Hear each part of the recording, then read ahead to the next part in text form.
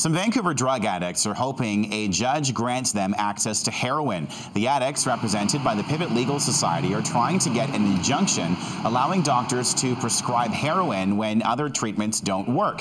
The federal government ended the practice last year, overruling Health Canada in the process. The decision affects local users taking part in a clinical trial.